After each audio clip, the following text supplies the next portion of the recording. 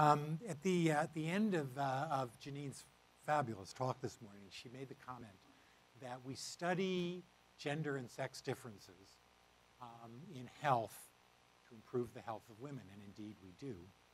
At the risk of being a spoiler to my talk, I just want to add a friendly amendment to that. As we study sex and gender differences and influences on health, because of the health of women as well as the health of men. And that's kind of where this talk is going to go in a few minutes. So what I'm about to do is take you through, I guess in the interest of time, about a 15-minute, fairly whirlwind tour through an entirely descriptive set of studies. There's almost no analyses. It's just going to be showing you raw data. It represents data from around the world and over administrative data collected over the better part of a century in places where such data exists. Although I'm not going to show you all of it, the data themselves are actually pretty complete. In other words, we took the administrative data from every country in the world as far back as their high-quality administrative data go. The work that I'm going to describe uses strictly ecologic data, which is to say summary administrative data. There's no individual level data here. And one thing, just apropos of Marcia's talk, is I'm not going to be talking about any aspect of cause of death. And the main reason for that is not that it's uninteresting, and I think Marcia's given us ample reason to want to look at differential or similarities in causes of death, but because the quality of the data is too poor. And although from developed countries in recent years we have reasonably high quality data on causes of death, given what death certificates are good and not good for, the reality is that most of the data from most parts of the world measure the simple, easiest thing there is to measure in health vital statistics, which is whether someone's dead or alive. So there's not a lot of question about the quality. The study that I'm going to show you, this collection of administrative data that I'm going to show you descriptively, was a collaboration among 5 of us. At least one of my collaborators, I think, is in the room, Mike Biacci, a fantastic biostatistician here. Victor Fuchs, who some of you know, an economist here on campus who spent many a day in this very building. Karen Eggleston, likewise, an economist over at FSI. And Pooja Loftus, an analyst of extraordinary quality.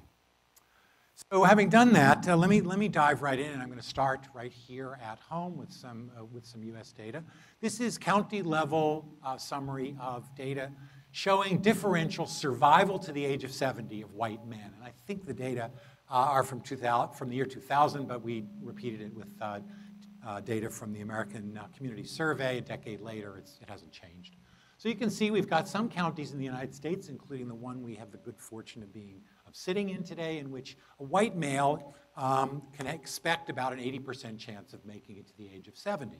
Not terrible, especially when you compare it to places like, say, Huntington, West Virginia, where the chance for a white male to get a Social Security check, at least if he's clever enough to wait for the ideal date, its chance is almost as low as 50%. And in fact, I'm not going to show you African American data, but it would shock you how much even worse that is.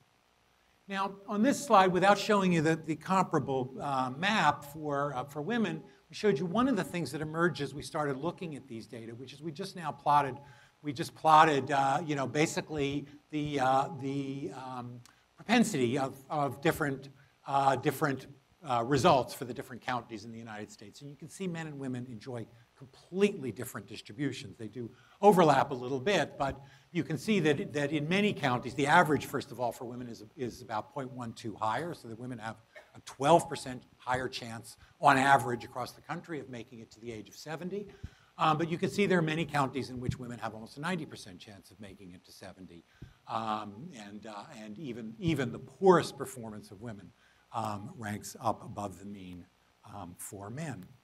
And at first we imagined that this possibly was somewhat randomly distributed, or that the relationship of individual counties might be somewhat random, but through Mike Biacci's excellent observation, you'll see that randomness turns out to not be the bottom line. So we decided to go ahead, try to look at the differences between between survival for men and for women by looking at things that we could easily measure administratively.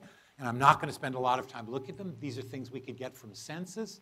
These are things that derive partly from census and partly from other very easily available administrative data sets. And we decided to look at all the things that might matter: climate, pollution, differences, easily measurable differences in the quality of healthcare, a simple measure of diet, and some demographic issues: urban, rural, South, non-South, ethnic mixing, and so forth.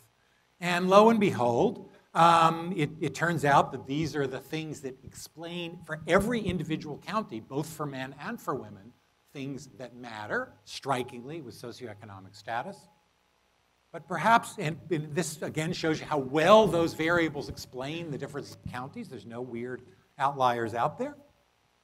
But the differences, which I'm about to show you, and somehow I may have missed the slide. Let me just go to this one for a second. The differences turned out to be very, very, very non-random.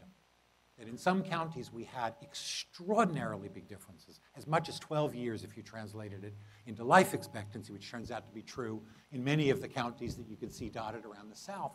Whereas in counties like the one we're sitting in, men and women do pretty much the same. There's about a year and a half difference in life expectancy in Santa Clara County between men and women. And I think I even have another map. So just look at the first three panels, the A, B, and C, and you can see that, in fact, the socioeconomic slope for women and for men in terms of mortality is very, very, very different. So that, I have a pointer here. Let's see if this works. So you can see in places where there's no poverty, or where income is extremely high, or where low education is very rare, men and women do about the same. But when you get out to areas where there is deprivation of one form or another, in fact, the ratio of male survival to female survival, which I depict down here, dramatically increases. Men do very poorly under adverse conditions, and women seem far more resilient, and that indeed was the title of the paper. But I actually want to take you on a little bit of a different journey. We're going to hold the D panel. I just want you to hold off on, and since I somehow misplaced it. But I do want to talk about at least a framework for how we might imagine these differences to occur. And again, it's not nearly as focused as the chromosomal or biologic framework you've heard quite a lot about already this morning. But again, I'm not going to spend a ton of time actually talking about the content of these things, but merely just to tee them up so you can at least get a sense of what could be some differences. So one difference, broadly speaking, could be biology, and we've talked a lot about that this morning. Another difference could have something to do with the ways men and women live their lives in terms of actual things they do. So it turns out, I think it's not a surprise to any of you, that women on average have had much less dangerous occupations, not just currently in the United States, but around the world, and historically back to the earliest origins of Homo sapiens as we understand it. Women are far less likely to engage in dangerous pastimes of one form or another, less likely to be drug addicts on average, much less likely to smoke or drink heavily. So that could be an area. And then finally, there's this very complex notion of sociobiology. How do men and women live? It may actually be different. And I'm just going to leave that sort of differential dangling out there. We'll come back to it after we've gone around the world. And I am having a little visual visual aid problem. Anyway, is this just an American phenomenon? In the next few minutes, I'm going to convince you it's not. So these are the high-income countries, or a sample of the high-income countries of the world. And again, we're looking at how men do relative to women in terms of survival. I think this is life expectancy, and I'm going to be moving back and forth between survival to 70 and life expectancy, because some of the data sets provide data for one but not for the other. And I think you can see it's a pretty robust relationship. The R is over there. It's greater than 0.8. You can see there's some moderate outliers. We're going to talk a little later about who those outliers are and do they give us any hints as to why this relationship is true. But again, it's entirely consistent. And in fact, I think on the next slide, I'm going to show you within a couple of countries. I think I've got Japan here and Spain, but from virtually every single developed country from which we have data, the data are the same. If you look at the richer areas of those countries where education is high, where occupations are generally high, you see very small differences in male-female survival.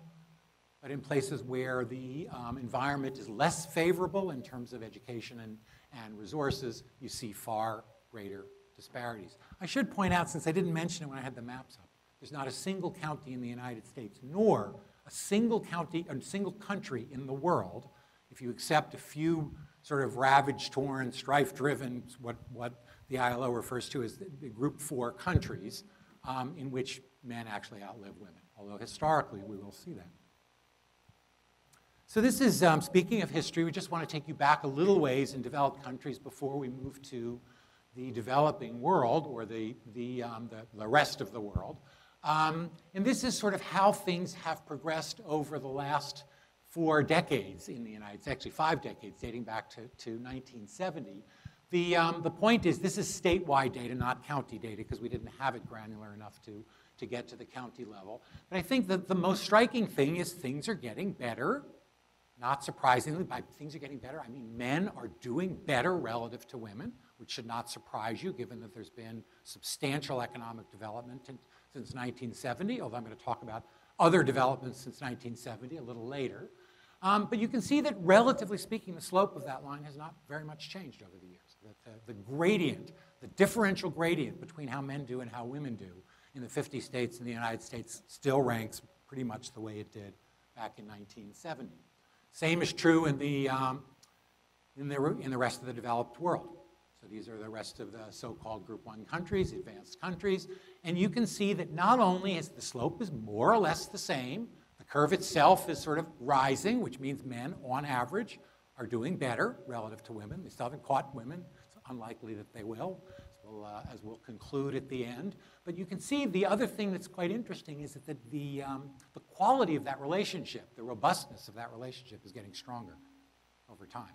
So you can see it quantitatively at the bottom, but your eyes can, I think, see everything that I want to see. You know, it's just kind of fun to see how this has evolved. And the main point I want to make from this slide, these are century-old data now, actually a little more than a century-old data, from developed countries, from which we have this high-quality administrative data. And the most striking thing is that for countries like the United States and like most of Western Europe, before epidemiologic transition occurred, which occurred around 1900, women did not live longer than men, on average.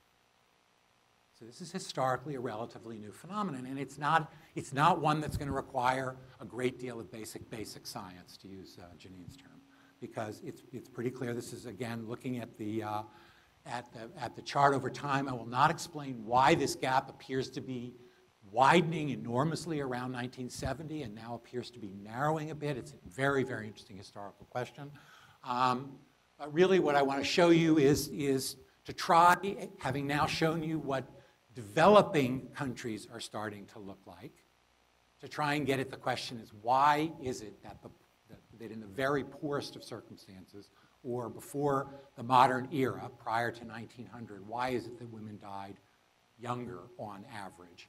And one of the things you can see is looking, for example, Group 2 countries are like, for those of you that don't look at countries this way, they're countries like, you know, Brazil, Argentina, South Africa. China is now a Group 2 country. These are rapidly developing countries that you might confuse if you got off an airplane and went to a hotel as developed countries, and they have many characteristics in common with developed countries. And you can see in the Group 2 countries, it's been true already that women are doing better since 1970, and now they're doing better and better and better, and even the slope is rapidly changing. And for Group 3 countries, so now we're talking about countries that are just beginning to get their development act together, you know, a Vietnam, an Ecuador, countries like that. You can see that back in 1970, women were doing worse. And then bit by bit, they start to assume exactly the same pattern that we're seeing in developed countries. So I'm trying to show you two things. First of all, I'm trying to show you we're all going through, we missed it we don't have data to really observe these so-called middle, you know, upper income developing countries, the Group 2 countries. So we don't know for sure, but it seems pretty likely that sometime between around 1900 and 1970 that they too went through this transition from having women largely doing worse to all of a sudden what the rest of us all have, which is women do just great. And I'm not sure I have the slide that will depict this. I'm going to go through this. This is really interesting to show you what happens. You can even see within a single country the transition.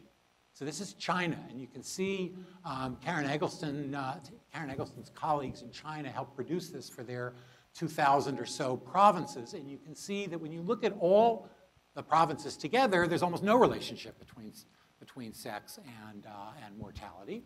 And remember, this is all sex. We haven't come to the gender part of this story yet. Stay tuned. But when you then separate the country into the developed part of the country, which are the cities, and the still very lagging developing parts of the countries, you see the curves in reverse direction. So you see what it used to be like, but it won't be like that in another 10 or 20 years in the rest of the country as well. So why is it that women die that women are dying young in very poorly developed countries before transition? And just because we don't have time, it's normally a fun thing to get people to speculate, but this has to do with maternal mortality. And once women start dying in childbirth, fertility rates drop enormously during transition, so you now have the double advantage for women. Their fertility, their number of pregnancies is many fewer than it used to be, and the risk of dying per pregnancy is much, much lower than it used to be. Women get to experience their entire more or less natural life expectancy, whatever that is, and all of a sudden they soar ahead of men, and presumably, barring a terrible epidemic of some kind or another, we don't expect it to ever go back the other way. So in nature, once one serious natural problem is eliminated, which is the problem of uncontrolled childbirth without the benefits of modern medicine, the natural advantage of women comes to the fore here. This is all 4 groups of countries lined up by year. Group 4 countries are the countries that have not gone through transition. So think about the poorest islands in the Caribbean, like Haiti. Think about countries in the South Pacific that essentially have no deep infrastructure, Madagascar, the poorest post-conflict countries, the poorest countries in the world. And you can see it's very hard to talk about male-female differences because there's so many deaths from things like epidemic diseases still. There's so many deaths from violence because these are often war-ravaged countries. But if you look at the remaining 3 groups of countries, including ourselves in Group 1, you can kind of see it almost looks like these dots are connected. It basically staggered 40 years. The rest of the world is just beginning to catch up with us in terms of its sex-specific mortality patterns. This is just a slide to show you that at least as of the last several decades when we can actually measure this data, virtually all the maternal mortality in the world is in those very poor countries. Thank God, thank God, thank God. But this is one problem. It's not a gone problem, and it's actually rising shockingly in some parts of the country, but the absolute levels are extremely low, so that they don't actually impinge on the average survival or life expectancy of women. Very quickly, wanted to show you the most interesting part of the world because it played out so fast, is Eastern Europe, which you know has gone through a rather remarkable political transition and with it a big social transition. It's also the place that if you're a man, you least likely want to live, at least if you care about survival. So even at the best of times, under very stable Soviet rule in the Eastern Bloc and in the Soviet Union, male survival was pretty bad relative to an international standard. You can see that at 0.9, that would be kind of like, West Virginia. I mean, it's not terrific. Amazingly, it got worse until about 1980, which for those of you who know some history is when Gorbachev came into power. A variety of very serious efforts were made to try and improve the culture, the infrastructure culture, a story we'll come back to in a minute. And men did better for a few years. In fact, until the Berlin Wall came down, men did very much better. And then all of a sudden, the society was blasted with a huge disruption in terms of its social organization. And I'm telling you this because we're going to talk in a few minutes about gender norms. And you can see largely what happened to the survival of men. So over a period of less than 5 years, life expectancy of men plummeted from about 70-ish, which is what it was in Russia in 1990, to 55, making it, from a survival point of view for men, probably ranking in the bottom 20% of countries in the world. And although it has not wildly recovered in some of those countries, in most of those countries it's recovered quite admirably as they have begun to develop more stable society. This is just to show you how East Germany has basically begun to catch up, and now the survival of men in East Germany is almost identical to the survival of men in West Germany. I'm not going to show you this. Many people have tried to explain the horrible epidemic in Eastern Europe on alcohol differences between men and women. And I guess the only point of showing you this slide, which you can look at, is that there are two oblasts, two large regions of the Soviet Union that are Muslim, and which alcohol consumption is extremely low. And they went through exactly the same tumble. So whatever role alcohol is playing as a pathway through which men found it convenient to kill themselves, it doesn't explain what was really going on in this environment. You can see that when you look, interestingly, within these countries, either between them, over the period of time, they're actually behaving still like other Group 1 countries. Hold on.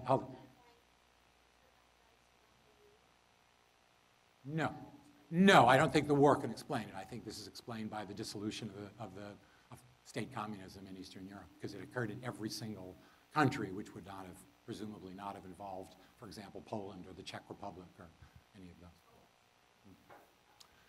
So we come now back to the differential. What are the possible drivers here? And hopefully I have the slides in enough order so I can show you a few things. Now, up until now, I've relied completely on descriptive data with virtually no analysis, but I think most of you would agree that the data are themselves pretty compelling, that these differences are not arbitrary or random or subtle or require a huge amount of statistical manipulation. From here on out, I'm moving to speculation. I'm going to be showing you basically some reasonably anecdotal data, so treat it for what it is. But I do want to make the case, and this was the purpose for my being part of this panel today, that it is likely that much of what is keeping men back between high and low resource environments is not the money per se, but the social culture around which the money often serves as grist. So let me just show you a couple things. So this is just slightly reorganizing the data from the Group 1 countries to show you how these countries line up. If instead of using male-female survival for the moment, we just look at how these countries line up on a gender equity score. This is a WHO and UN gender equity score. We actually modified the score to remove life expectancy, which actually had been one of the components of the way the score had been measured. And I think you can see we've got some really interesting outliers. And it turns out that Japan and South Korea, which also are so typical of high, developed countries now in terms of their SES and so forth, are not typical of the rest of the high-income countries from a gender equity point of view. And in fact, they have very different cultures. And I think, if women are on Venus and men are on Mars, they certainly, in the United States, they are way more so, even still, in those two countries, just to pick an example. And now you can see when you look at survival as a function of this gender equity score, you can see that it actually, along with and separate from the GDP measure, actually explains a fair amount of the variance here. At least suggesting, and I'm just going to show you a couple of other little suggestions, suggesting that gender equity is one of those features that's associated with high socioeconomic development that may explain why it is that men do so much better. And again, I'm trying to remind you, we're talking about gender equity helping men survive. It's not the way you normally think about this. So, well, it's actually all the more ironic since someone makes the comment about work. It's all the more ironic that this has occurred at a time when women have joined the dangerous trades, when women have joined men in doing many of those very things we might have thought dangerous.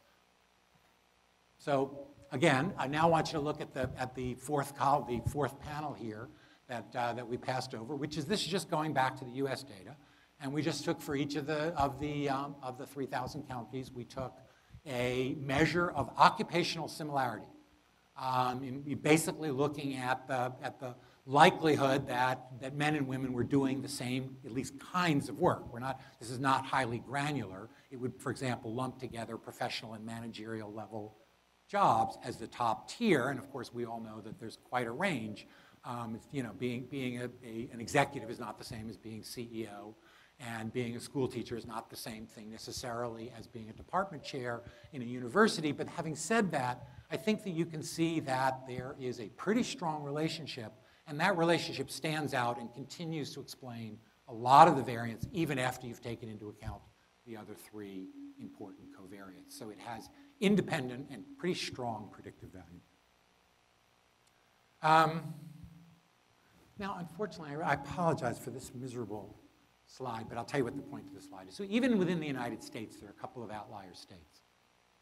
And one of the most interesting, from our point of view, we have our own little Korea and Japan here, is Alaska.